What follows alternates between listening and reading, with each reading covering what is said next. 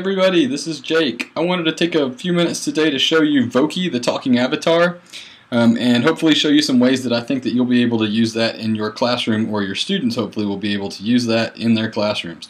So we're going to start off by going to this website right here, which is Voki.com. You zoom in up here at the top. Right, Voki.com, and it should look like this. Okay, you'll notice at the top there's a Voki Classroom tab and a Voki tab where you may log in right here.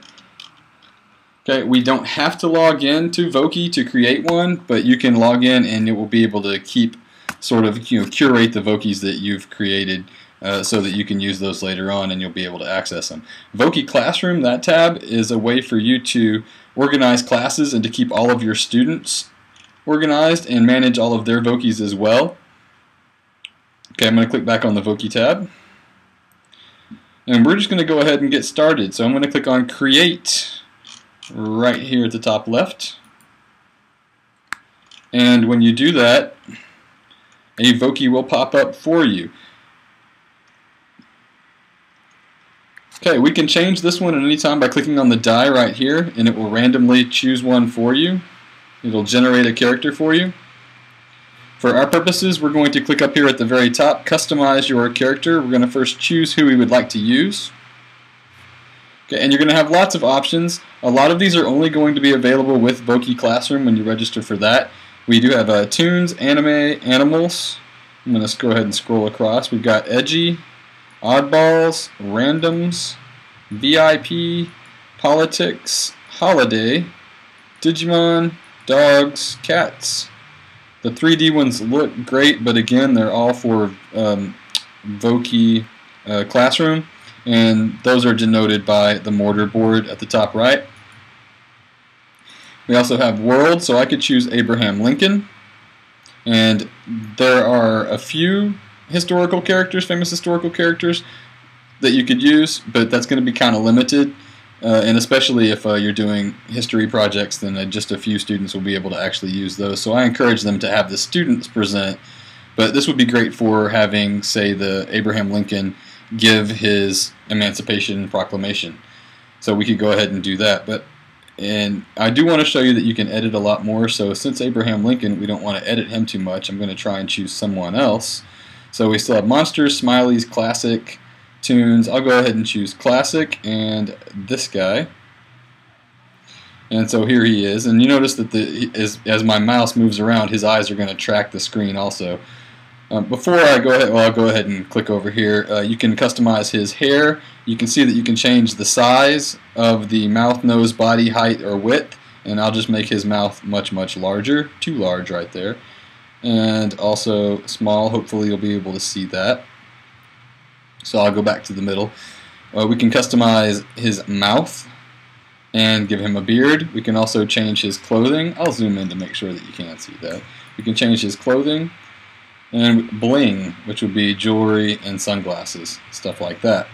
So I'm not going to worry too terribly much about customizing it. I'm going to go ahead and zoom out for a second. Hopefully this is zooming, and I'm going to zoom back in so while we create him.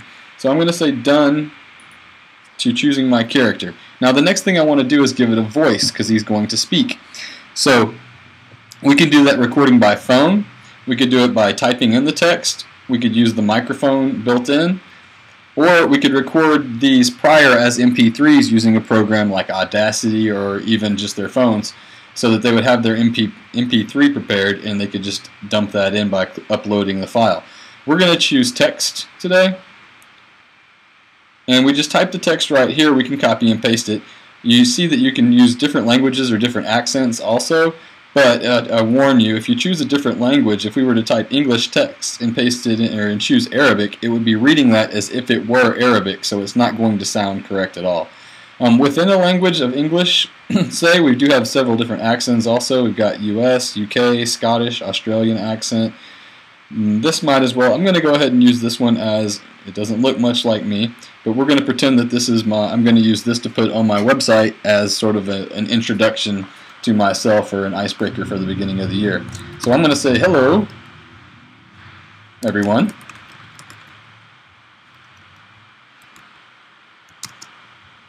My name is Mr. Duncan. Okay, I promise I'm typing these.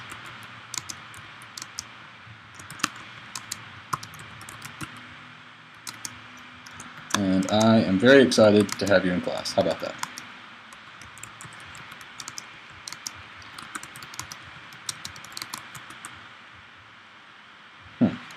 Okay.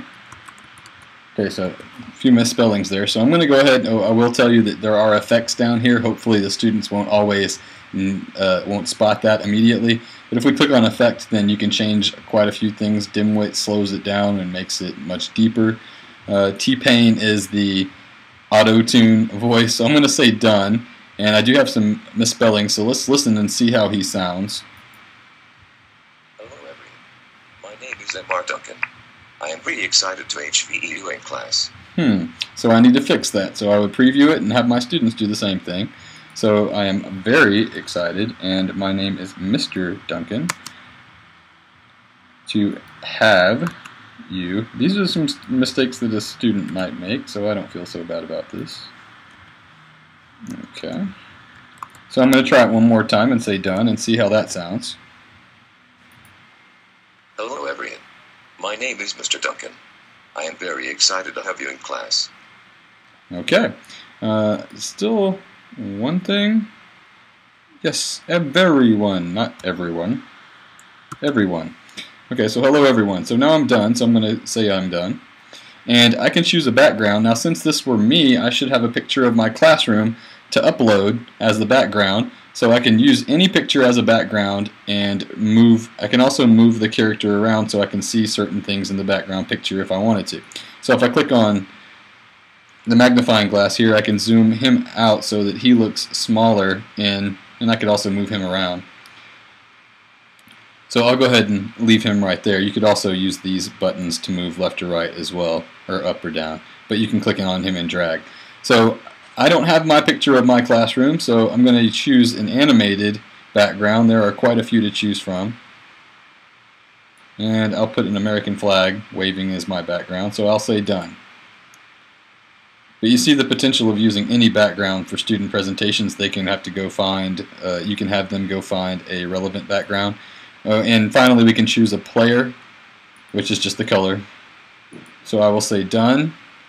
And I'm going to go ahead and zoom out, and I'm going to go zoom back in to show you. All we have to do is click publish, and since I'm not logged in, it doesn't matter what I save it as. If you do create an account, you'll want to keep them organized and give it an appropriate name. So it might prompt you to say, please, create an account right here. It did not for us.